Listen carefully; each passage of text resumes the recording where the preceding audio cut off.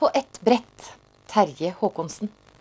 I Fakta på lørdag skal vi nå bli bedre kjent med en av verdens beste snøbrettkjørere.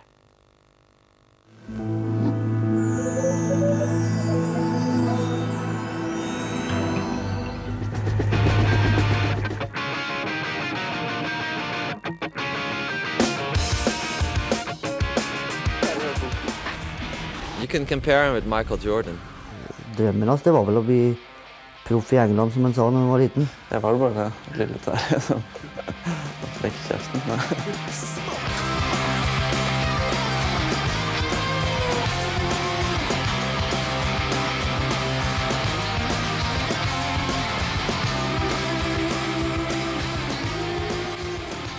Han blir omtalt som et ikon innenfor snowboard.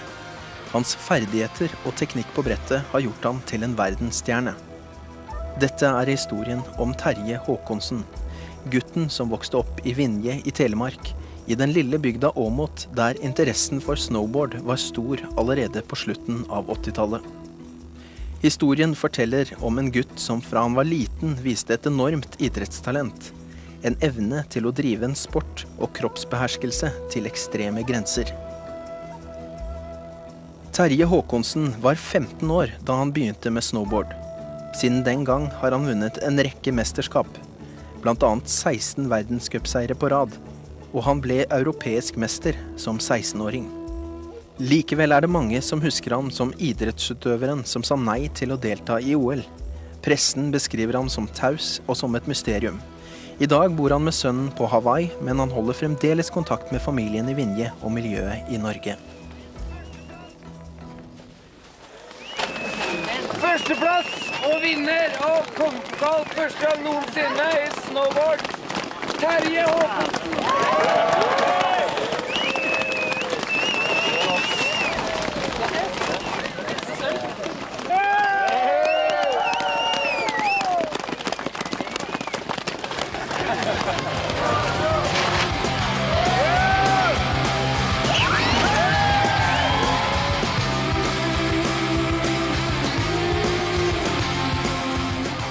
Han hadde aldri ro i seg, og han sprang hele tiden. Sprang og hoppet hele tiden. Om det var inne i sofaen, eller om det var så... Det har gått mange både lamper og alt mulig her. Husker du første skiutstyr han fikk? Ja, han fikk de første langrennsskia. Han fikk den når han var 2 år gammel, men det gjorde han broren også. Og da var det jo å gå etter han, ikke sant? Han var jo 3 år gamlere, så det var jo full fart rundt på plenen hele tiden, det. Så da var det jetski da, og de hadde han jo på seg fra morgenen til, han var jo til og med inne og spiste og var på toalettet med jetskia på. Så mest mulig tid ute. Men jeg husker den første slalomskia, da var jeg 5 år. Så jeg har hatt en del slalomski opp på gjennom åra. Jeg hadde hoppski. Jeg var 8. Du har alltid vært utrolig aktiv. Jeg kan si det sånn. Og så har du vært veldig god i mye av det du har gjort. Enten det har vært slalom eller hopp eller... Ja, det har gått bra. Det er mye sånne tinnvokaler. Ja, har du fått de eskene fra foreldrene dine? Ja, de står der ennå, faktisk. De har en del esker, som jeg har sett det. For han hadde flere idretter, det var ikke bare ski. Nei, om sommeren var det jo fotball fra morgen til kveld. Og da spilte han jo på... Selv om han var på miniputtlaget, så var han jo bestandig kanskje med og spilte en lilleputtkamp. Og når han var lilleputt, så var han jo med på smågutter og sånn hele tiden. Når han fikk startnummeret på seg, det var konkurranse, så var det liksom... Da var det full pinne, altså. Enten var det å komme først i mål, eller så helst han kjørt ut. Så det var han skulle helst vinne, hvis ikke... Det var ikke noe vits å vinne med 2 eller 3. Så jeg feide egentlig mer vekk fra slalomen og sparket en del fotball om sommeren. Så når jeg fikk sjansen til å kjøre snowboard og så de andre hadde veldig moro på snowboard, så hadde jeg begynt å kjøre skateboard. Så jeg var litt inn i det, å kjøre på brett. Husker du den dagen du bestemte deg for at nå bytter jeg? Nei, men jeg spurte fatteren om jeg kunne selge slalomskia, for jeg skulle på en tur. Da hadde jeg som regel sikkert bestemt meg. Hva sa han da? Jeg vet ikke, jeg tror vi delte pengene. Jeg visste ikke hva et brett var for en gang. Og det første brettet jeg så, det var jo med sånn splitt bak og greier. Så sa jeg nei, det tror jeg ikke er noe for deg. Jo, det var kjempegøy. Han har prøvd det. Og han fikk jo lånt et brett der oppe på Rauland, på skisenteret. Når de andre hadde pause, så fikk han lånt det og var ute og kjørte. Og da ville den vinteren der, jeg tror ikke han var med en 12-13 år da. Og da ville han jo allerede slutte med slalomskia da. Og det synes jeg jo ikke noe om da, men... Hvorfor? Nei, for at han var veldig god i slalom, og jeg synes det var moro liksom å være med rundt og se rente og fint miljø. Og liksom når du da begynner å leke deg på en sånn planke, som vi kalte det i gangen, ikke sant? Det er ikke helt det samme. Det var vel ingen som visste at det der var noen sport i hele tatt, og vi trodde vel kanskje at det var noe sånn som noen ungdommer lekte seg med. At jeg var liksom aktiv på mange måter, det er jo sånn fysisk, så er jo det bra. Jeg tror ikke det er bra for at unger skal bare trene helsestudie og bare bygge styrke. Det var mye leke da. Idrettsmiljøet i Vinje hadde nok en veldig stor del av æren for at det gikk som det gjorde. Jeg tror absolutt.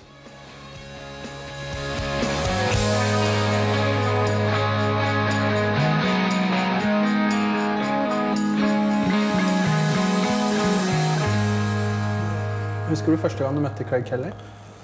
Ja, det er klart. Hvordan var det møtet? Ja, det forandret snowboardkjøringen meg dramatisk da. Jeg hadde sett en proff året før i Sverige på et nordisk renn. Når jeg møtte Craig, så tok det bare løftet det enda. Som Einar Lofthus, han kunne det meste, da, triks og sånn, men han hadde ikke den kjørestilen som Craig Kelly hadde. Så når du så den live, så var det...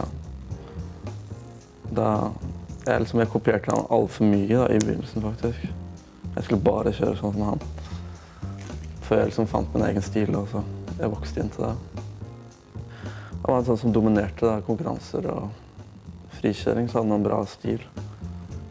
Så det var mange som kjente til han. Ikke bare det, han designet veldig mye bra brett da, for Burton og bindinger, som forandret sporten mye på den tiden. Der var det laget en sånn løype som utforkjørerne trener sånn opptrekk i, altså sånn for å kjøre fort over humpler, ikke sant? Som var ganske lang. Ja, det var jævlig lang. Det gikk veldig fort. Og jeg husker først så skulle du kjøre ned. Du hadde kanskje det glatteste brettet, så det var litt det som gjorde at du gikk på trynet, men du gikk ganske fort ut av løypa. Og så kom Craig Kelly, og han gikk også ganske fort ut av løypa, og så kom Terjes og kjørte helt ned. Da ble jo Craig kjempeimponert over Terje når jeg var der oppe, liksom. Ja, for da Og hadde begynne å han røde om til amerikanske helt til Burton og den der vesle kiden i Norge som var så jækla god. Hvor lang tid tok det før du ble kontaktet da? For Craig Kelly la jo merke til deg.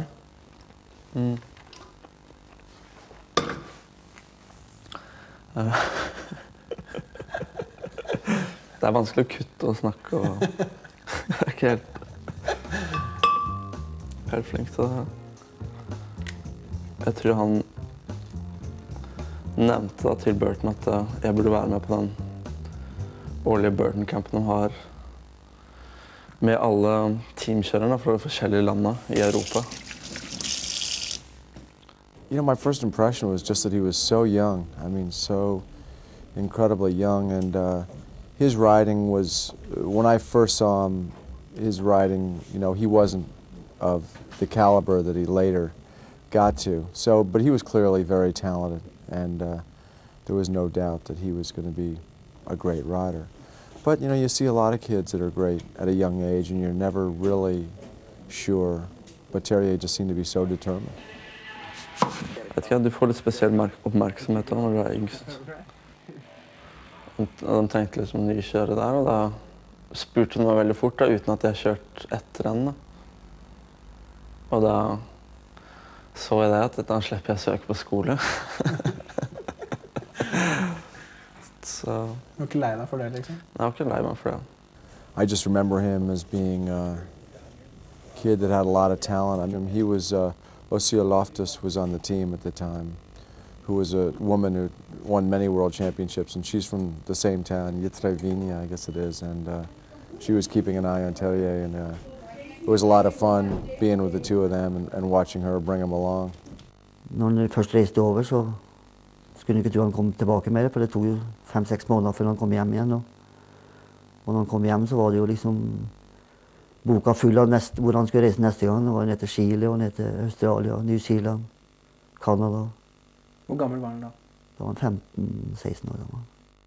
I begynnelsen sa han bare ring og går det bra, ta vare på deg selv og oppfør deg ordentlig. Men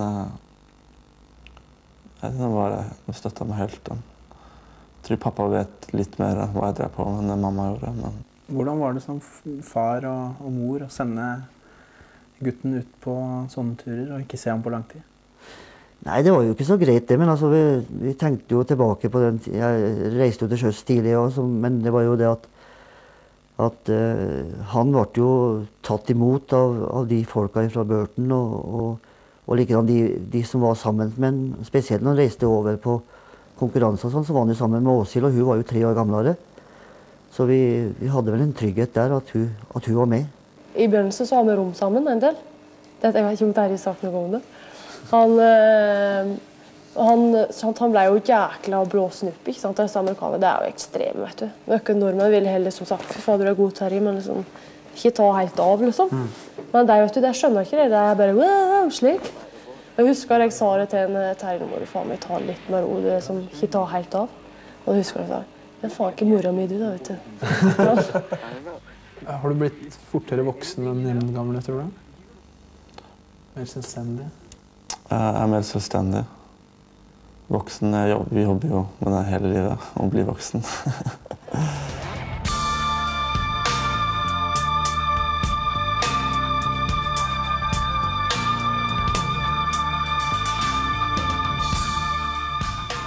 How would you characterize his style? Well, I think his style has always been very clean right from the beginning. But later on, what was incredible, what he didn't have when I first met him was a creativity and the ability to come up with new tricks or just go bigger than anybody else. I think his desire to do things differently from everybody else has been what's made him such a great rider. I think that's the difference between the really great riders, is they don't just knock off or imitate other people's tricks. They come up with their own tricks, or they push other existing tricks to a completely new limit or put a whole new element of style into them. In what way does he stand out from the other riders? Well, over the years, I think he stood out for going bigger than anybody, doing tricks that were more technical than what anybody else was doing, more creative. 2002 så det mange som går like høyt som meg. Og høyere, det kommer an på. Jeg er den som gikk høyest i veldig mange år. Da. Jeg kjørte med mye fart og sånn. Som jeg tror jeg har hatt mye for den allsidigheten med alpinkjøring. Sånn. Vant til fart, og jeg frikjørte mye på ski og gikk høyt. Einar Loftus, som jeg kjørte mye og lærte veldig mye. Han var vant til å gå veldig høyt, for han var Norges beste B-hopper. Og når han kjørte på snowboard, så var det han bare gikk jævlig høyt. Og da satt jo det en automatisk mål for meg, at jeg må gå jævlig høyt. Og så må jeg lære meg den tekniske trikset. Så blander du det, så snøboardsport er veldig enkelt sport, det er akkurat som å sykle. Og alle kan ha det moro. Du trenger ikke å ta 4-5 saltoer og spinne rundt for å ha det gøy og før du kjører snowboard. Det er veldig enkelt, du kan bare svinge att og fram og gjøre små ballettriks på brettet på en helt flat bakke. Du kan kjøre løsning, du kan bare kjøre pipen hvis du vil. Det er kanskje derfor snowboardsporten har vokst en del.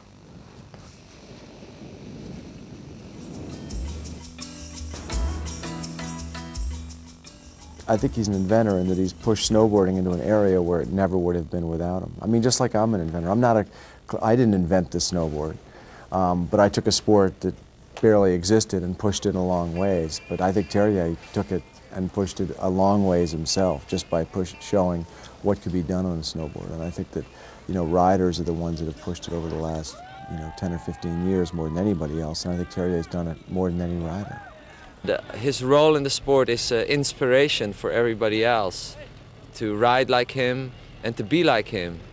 He's a very modest person with a good sense of humor, and he's really good to younger riders. There are riders that have done very technical tricks, but they barely get out of the pipe, or riders that go huge, but they don't have a lot of creativity or imagination or style. And Terje just puts it all together, and I think that's what's, you know, made him so unique and so successful. Power and beauty combined. That's what I would say. Jeg kunne liksom justere meg til den kjøringen av det terrenget vi hadde.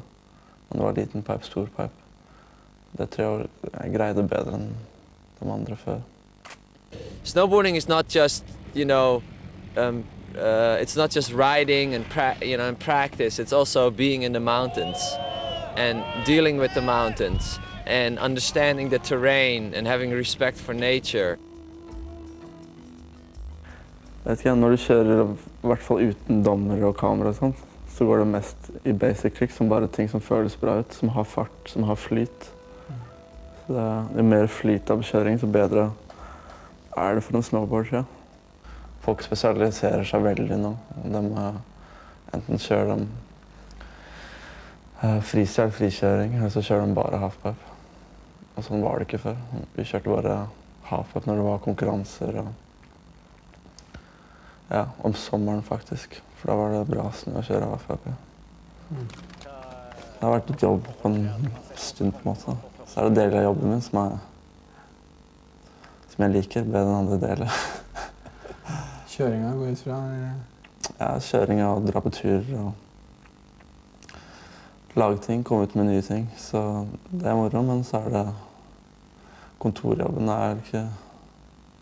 Sitter du på kontoret altså? Jeg sitter en del på kontoret. Hva gjør du da? Nei, det er mailer, det er produkter som skal diskuteres. Det er ting som skal organiseres. Flybilletter, ting som må betales. Ganske mye. Jeg har liksom fingeren borti forskjellige prosjekter. Om det er snøbrutt videre prosjekter, om det er videospill.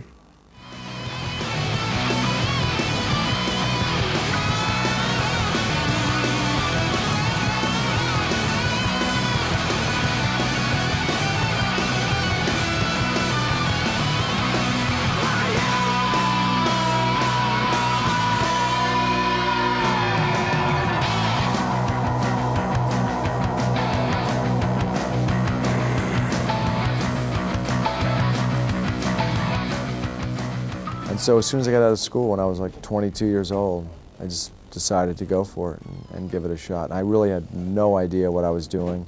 You know, I was involved in a lot of woodworking, making the first boards, and I was like a loser in woodworking class at school. I was terrible at it. I almost killed myself a few times trying to make early boards, you know, with machines throwing them around. But when I came up with the first product and tried to sell it and just nobody wanted it, I got very frustrated and hit, you know, sort of a very distinct rock bottom. But then I did stick with it. I'm not sure why or how, but I hung in there and it started to grow. And then once I saw some momentum and saw it growing from year to year, even though the numbers were incredibly small, there was a trend, and that's what gave me the confidence to keep going. You know, once the ball got rolling, I think it was the riders, and in particular the pro riders, that really made the sport happen. Snowboarding itself has evolved in and of itself, but I think if you look at within mainstream society, I think snowboarding is definitely a revolution, clearly. What is the potential, if you see the future? Well, you know, there's no doubt that snowboarding will continue to grow, and it's becoming mainstream, and that's sort of, you know, good and bad. I mean, it was fun when it was small, and it was irreverent, and it was growing tremendously. But it's also a lot more fun now that more people are doing it, and the industry's bigger, and there's, you know, we're all making money now, and in the beginning we weren't. So I feel great about where it's gone. What role do you think Burton as a company has played in Terjes' career?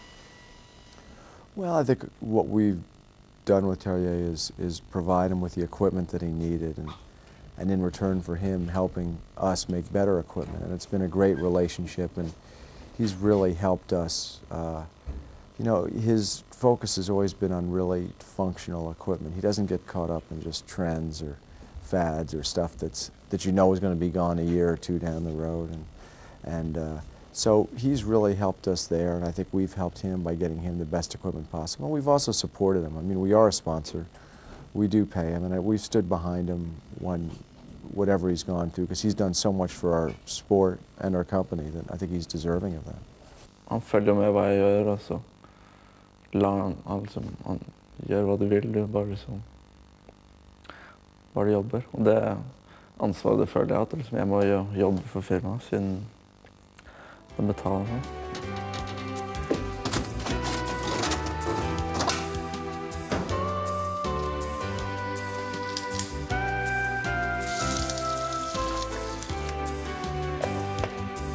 Ta isen.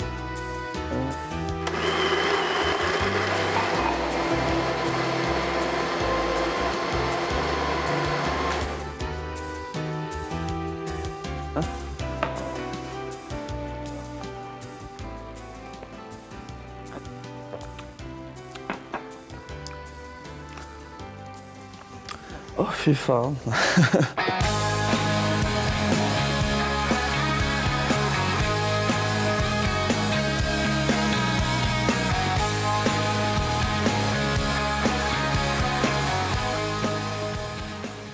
Jeg synes det var urettferdig hvordan de gjorde ting, og mye rare regler på ting, så da fant jeg ut at det her skal jeg ikke ha noe å gjøre med. Så det var veldig lett å bestemme seg over det. Det er ingen tvil om at IOCs organisering for de siste endringene her var tvers igjennom lite demokratisk, og at Terje Håkonsens kritikk om styreformen var berettiget, og for så vidt også det som jeg da også sa i 94. Jeg måtte bare sjekke med Burton at det var liksom greit for dem. For de visste hva jeg hadde lyst til å gjøre, så det var det liksom. Det var greit nok da. He called me up on the phone and we talked about it for about 20 minutes, and you know, my only concern was that it might be something, you know, that down the road either he or us would be disappointed that, you know, we didn't go for that opportunity. But the more I talked to him, the more it became clear that he'd really thought about his decision, and it was totally thought through. It wasn't something he just made at the snap of his fingers. He'd really thought it out.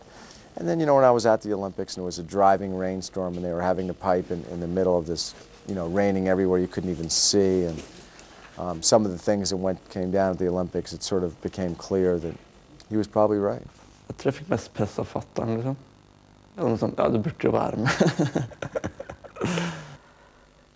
Så jeg synes jo det at når han først hadde sjansen til å være med der, så burde han være med.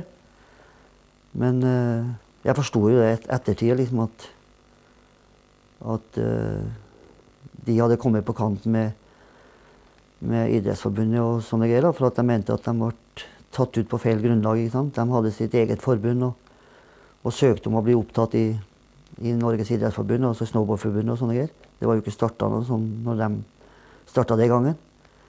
Men da ble de jo bare avvist, det der var ikke sport og sånne greier, så da har de jo klart seg selv, de snowboarderne veldig godt. Hadde sitt eget, det internasjonale snowboardforbundet, som fungerte veldig bra. Men helt til liksom at de så at det her var jo penger å hale på, ikke sant? Så da skulle jo FIS ta over det greiene der. Og da ble det jo regler for det, hvordan du skulle komme til OL og sånne greier. Og det har vel mange av snowboarderne vært uenige i, selv om ikke alle har sagt det så klart som Terje har gjort. Da det stormet rundt Terje og hans beslutning om å ikke stille opp i OL, så gikk du jo og støttet han offentlig. Hvorfor gjorde du det? Jeg synes Terje, sånn som jeg kjenner han, så har han integritet, Og han uttalte seg i denne sammenhengen på en, etter mitt syn, god måte, der han stilte spørsmål med kulturen innenfor OL, på samme måte som Ulvang gjorde det i sin tid, og på samme måte som Gerhard Heiberg har gjort det. Så jeg synes han ble litt mistenkeliggjort på en urimelig måte, og derfor så synes jeg måtte støtte den. All idrett jo konkurranseidrett på topplanet gjennom kommersiell, og det pengene som styrer det hele, og så bestemmer hva som skjer, og det det i det øyeblikket snowboard gikk fra å være en kultur hvor barn gikk ut og lekte i snøen til å bli en konkurranseidrett, så det en utvikling som har kommet til snowboard også, som i alle andre idrett. Og det heller ingen tvil om at det var det som var motivet for IOC til å innlemme det her i sine rekker. Det har skjedd veldig mye, og det har skjedd veldig mye i positiv retning, og de aktive kommet sterkt med i representasjonen, og særforbundene representert. I det hele tatt så sammensetning av IOC mye mer demokratisk enn det var i 94. Så det skjer mye. Det selvfølgelig et langt stykke igjen før det helt demokratisk sikkert, men det i hvert fall skjedd veldig positiv utvikling.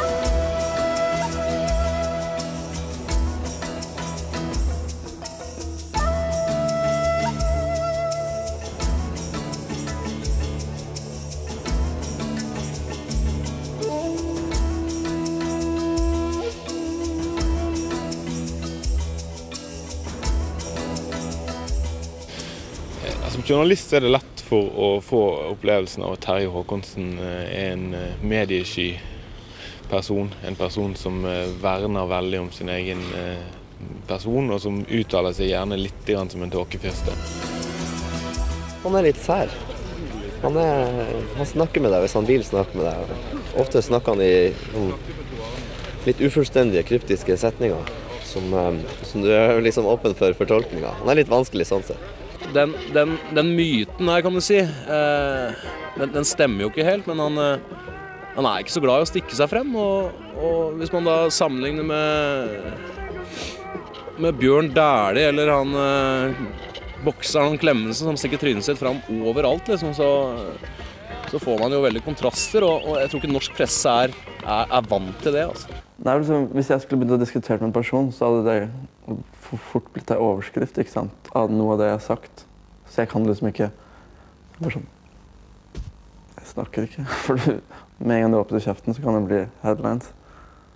Jeg tror tabloidpressen i forhold til hele snowboardkulturen har gått i ganske mange feller, og de har seg selv å takke i veldig stor grad for at deler av snowboardmiljøet litt sånn skeptisk til å gi dem for mye innpass.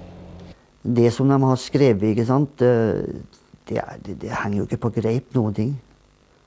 Når du kan skrive liksom at du tjener så mye på 17 sekunder eller 25 sekunder, ikke sant?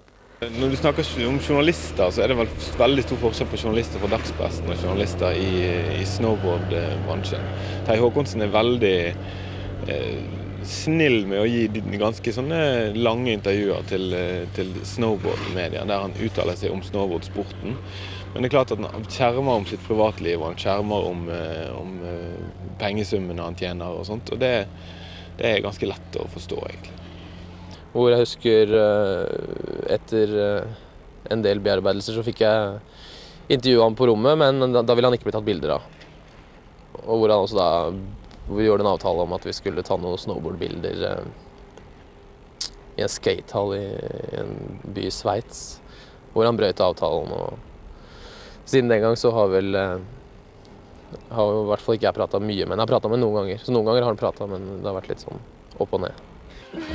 Når de hele tiden skal ha han til å uttale seg med alt mulig, så det ikke noe kult å bli presset på det, liksom. Så han gidder vel ikke å mase så mye med det. Jeg har møtt journalister som du kan snakke med om det man skal snakke om.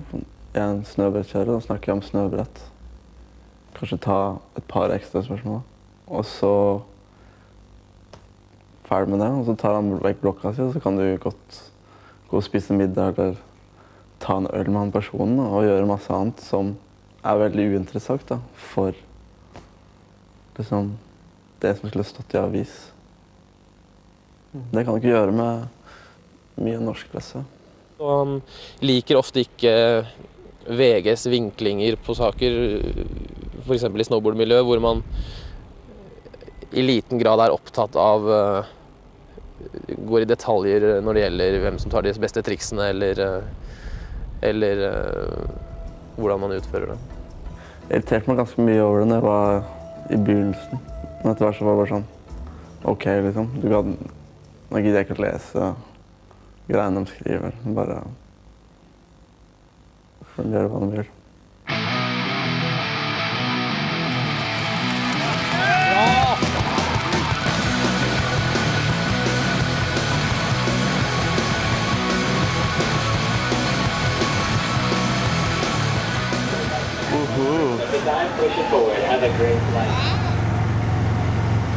Og vannet. Hvordan forandret livet seg etter at du fikk kano?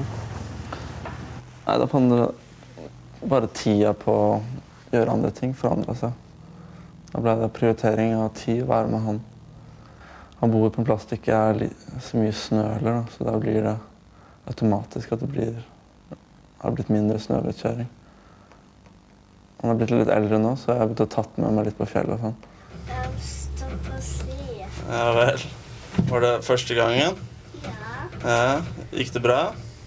Ja. Han blander ganske mye når han snakker med meg, men han skjønner norsk. Har du krasjet? Første 14 dagene, eller første uka han var her i fjor sommer, da gikk det mye på engelsk, men vi snakket jo norsk med han, og han skjønte jo hva vi sa, men han svarte på engelsk og sånne greier. Har det vært en vanskelig ordning? I og med at foreldrene ikke bor sammen? Nei, det har i grunnen ikke vært, for at mora har jo vært her flere ganger også. Så det går greit. Så det tror jeg de takler fint. Hva sier du da?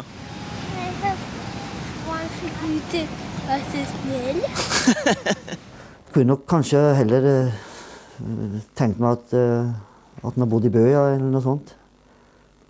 Så det er litt langt unna, men så lenge han er flink til å ta guttungen med seg, så går det greit.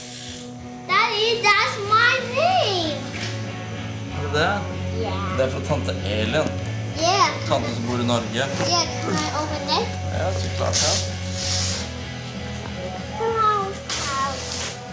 Skjemmes han bort, eller hos besteforeldrene? Ja, kanskje litt, men vi har vært så heldige at ikke Terje har vært her når han har vært her. Han har vært her noen dager alene, og da går det an å lure inn det han ikke får ellers. Da.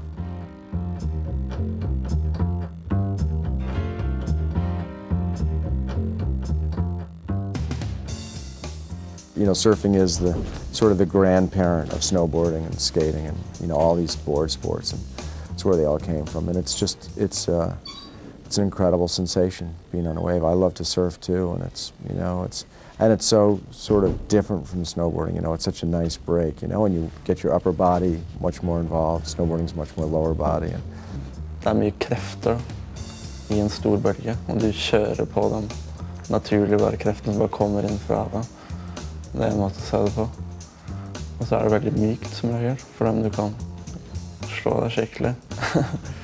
Det var slitsomt i begynnelsen. Jeg tror det er en sport som den sporten jeg har brukt lengst tid på å lære meg. Liksom. Det er ikke sånn et par dager så hadde det gøy. Liksom. Det tar liksom flere uker da, før du kan liksom ok, nå begynner det å bli gøy.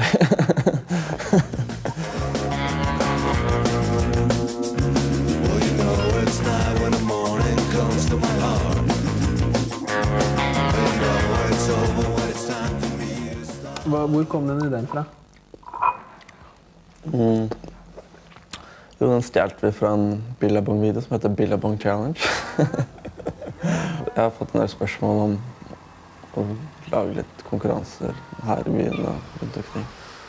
Fikk jeg spørsmål fra noen jeg kjente, eller damer kjente noen der oppe i Stamsen, så da sa jeg at jeg visste at det var bølgesurfer på andre siden Veldig bra frikjøringsmuligheter, store fjell. Og så hvis vi kan bygge en park, så jeg det som lå veldig godt til rette for å gjøre noe bra der oppe, innen snowboardsporten. Det det beste stedet i verden for et sånt arrangement? Jeg tror det, faktisk, fordi alt det er så sentrert. Du har alt rundt deg, liksom. Det er veldig sånn kompakt og enkelt. Du må si noe om den pipen, verdens største. Ja, den er ganske ekstrem. Jeg hadde så tydelig da når folk kjørte her, at det var liksom... Det her hadde ikke vært borti før. Det er liksom sånn guttedrøm også, ikke sant? Å få til verdens største, da. Du bygger det du har, og så kjører du det du har, liksom. Det er ikke det samme, det er ikke noe du kunne liksom stikke og tjuvtrent på så lenge før du kommer opp dit. Du kommer opp dit, og så kjører du snowboard, eller så kjører du ikke snowboard.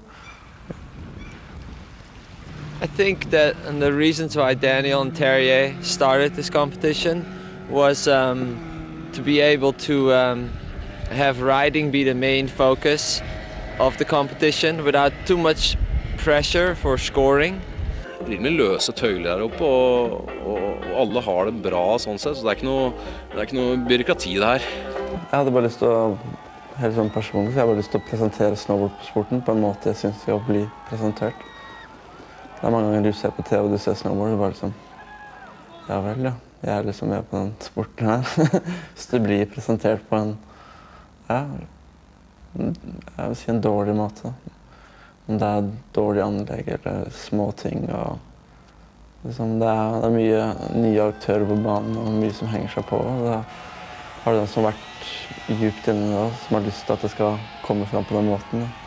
At det ikke er noe pinglesport, og det er liksom litt tak i greiene. Hvis du sammenligner det her med vanlig World Cupen, så er jo World Cupen veldig, veldig seriøs, og her, forskjellen er at her får gutta bestemme selv hvordan de vil ha det, når de vil starte og i hvilken rekkefølge. Så det er helt klart at det er der forskjellen ligger, og det synes jeg er veldig bra. Får større frihet, og kjørerne gir mer av seg selv, kan du si. Vi prøver å få med dem som vi tror blir stjerner, som vi har greid ganske bra til nå. Men vi plukker sånn som har, de kan frikjøre, de kan mer enn å bare kjøre halfpipe. Kan Arctic bli litt av den sjansen som du fikk da du var liten og Burton oppdaget deg? Altså at lovende kjørere blir tatt opp og på en måte får det lille springbrettet? Ja, det tror jeg allerede skjedde. Det er noen som har utmerket seg gjennom konkurransen vår, det er helt klart. For det er færre kjørere å fokusere seg på. I think for the younger riders, they're very happy to get invited.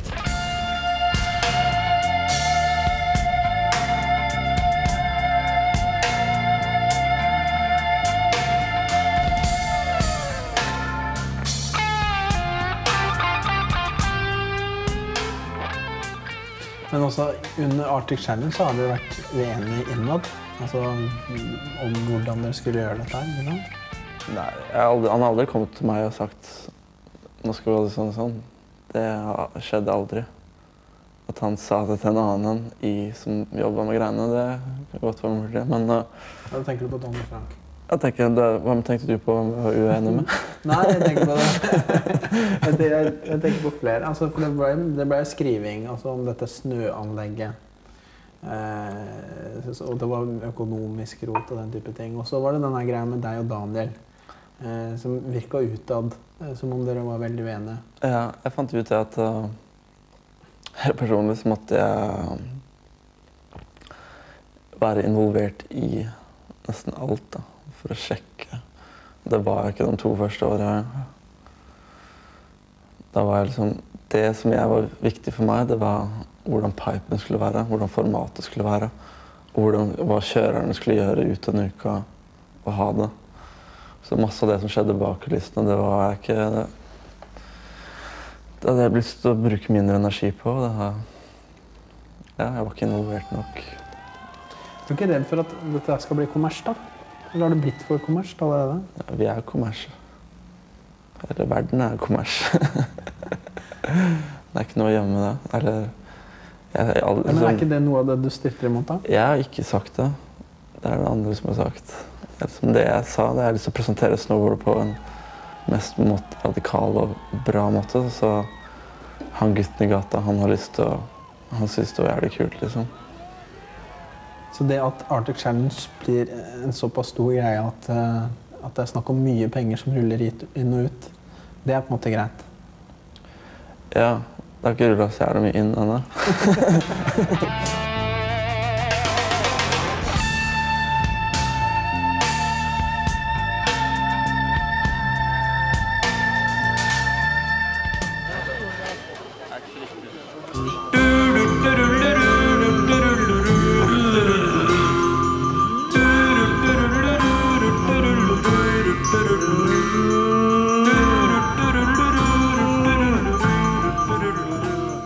Er dette hjemme, eller er det Hawaii, eller er det Vinje? Vinje er jo hjemme, men det er liksom hjem til Vinje og Telemark? Ja, det kan du si er hjemme, men for meg så er det liksom litt mer hjemme her i Oslo, på grunn av at nå har jeg mer og mer tingene mine her. De kaster ut alt jeg har i Åmot. Jeg synes det at Terje har sånn heimfølelse, at han fortsatt da skatter til Vinje og hører til her, er av stor betydning. Både i kroner, men også i den sammenhengen at da vet folk at Terje er fra Vinje og har heimstadadresse der, og det betyr mye for ham. De bygger jo ting der oppe, da. Kanskje de trenger de pengene. De gjør jo jævlig mye for idrett der oppe. Har du talt på hvor mange timer du har sittet på et fly? Nei, det er skummelt. Jeg skulle tenkt på det.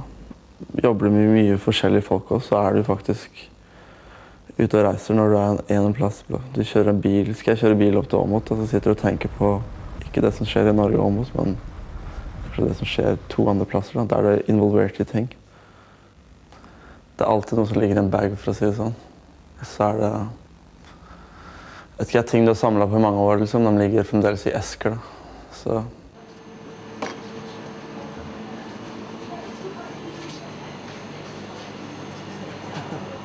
Men det kjøkkenet er ganske viktig? Det kjøkkenet er viktig, ja.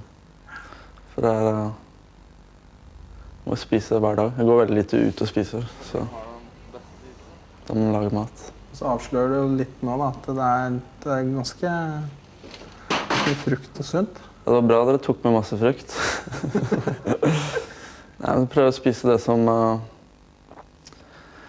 gir kroppen energi. Og for meg så er det jævlig viktig, for jeg banker opp kroppen en del gjennom sporten. Hva slags mat spiser du nå? Jeg spiser mye levende mat, da. Så da mener jeg med det at det er liksom mat som ikke er kokt eller drept, eller som gir den levende energien når du putter det i kroppen. Erstatning for melk bruker jeg rice stream, som er rismelk. Hvis det blir servert kjøtt, så spiser jeg kjøtt, ja, men det er veldig sjeldent, eller kommer an på hvor du er og sånn. Hjemme hos mor så spiser du kjøtt? Ja, nå det siste har jeg spist ja, hvis det er elg og reinsdyr, så spiser jeg.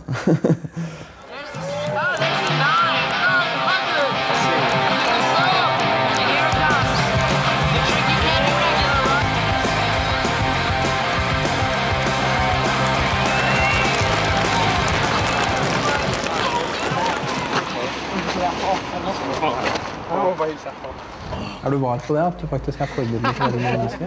Jeg har hørt det. Det er noen som har sagt det. Nei. Ja, jeg prøver liksom alltid å være det beste forbildet jeg kan tenke meg å være. Men jeg får ikke alltid hjelp, da. Hvis det er noen som skal skrive om meg, så kan de lage meg til en helt annen person. Og da blir jeg kanskje et dårlig forbilde for noen. Prøver du å påvirke med den makta som du har som forbilde? Jeg prøver, da, men det er litt vanskelig, for jeg er en sånn kommersiell greie. At alle som sponser meg vil at folk skal kjøpe mer, da. Men det er jo egentlig bare mer utstyr, da. Men du føler altså at du kommer i et dilemma, fordi at du på en måte er en del av en kommersiell bransje, og samtidig som du har lyst til å påvirke andre veien? Jo, det er klart. Det er ikke noe hemmelighet, ja. Men det er mange andre ting da, som ikke har med den delen å gjøre, som du kan gjøre. Du spiser med plastikk, du har maten oppå plastikk, og du får det i en pose, så du går det 5 meter, og så kaster du det igjen. Og det er sånne ting som, ja, vet ikke, det er ikke så mye du kan gjøre med, for du er ikke noe politiker eller noe sånt da, men... Hva skal til da? Nei, jeg har ikke noe oppskrift det også, men det er jo de som er politikere som må forandre på ting. Trenger du en fyr som kan hjelpe til? Ikke begynne med meninger og sånt er ikke helt min stil. Og vær litt grei, ikke begynne meg, jeg vet ikke hva jeg vil. Spør en først, og så spør en til. Jeg vil ikke vite hva jeg vil. Hva vil du si? Nei, det hadde vært jævlig kjekt hvis vi kunne... Når vi hadde tegnet bil i byen for eksempel, for 20 minutter, og så kunne du bare putte på en 100-lapp på en bensinstasjon. Så kunne du kjørt litt, og når du var ferdig så kunne du bare levert den på hvilken som helst bensinstasjon, eller stasjon. Det er fullt mulig å gjøre, men da går det ikke bra på børsen, liksom. Så det får vi ikke lov til å gjøre. Airfaking. Watch this.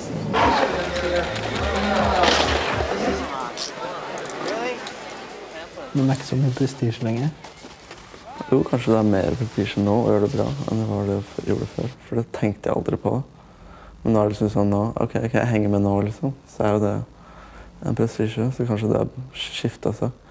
Ikke det at jeg tenker på det, men det er alltid moro å blande seg inn med folk da, som er veldig fokusert på greiene, og du føler at du har vært litt vekke. Hvor lenge skal du kjøre? Kjøre snowboard kommer jeg sikkert til å kjøre i mange år. Hvor aktiv jeg blir innen det som har søkelys og sånn, det vet jeg ikke, men jeg kan se meg selv 5 år. Liksom der er mer i lyset, for å si.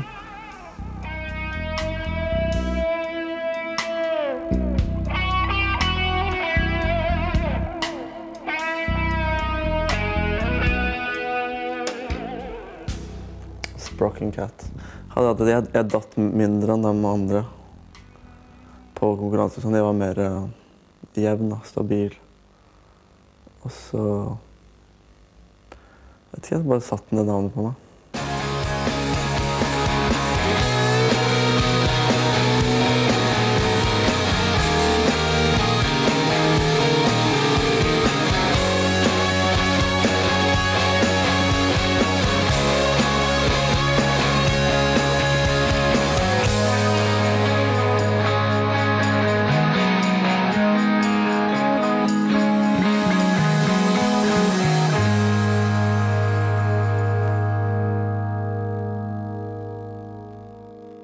He's going to be the #1 forever in snowboarding because there's nobody ever going to be like him.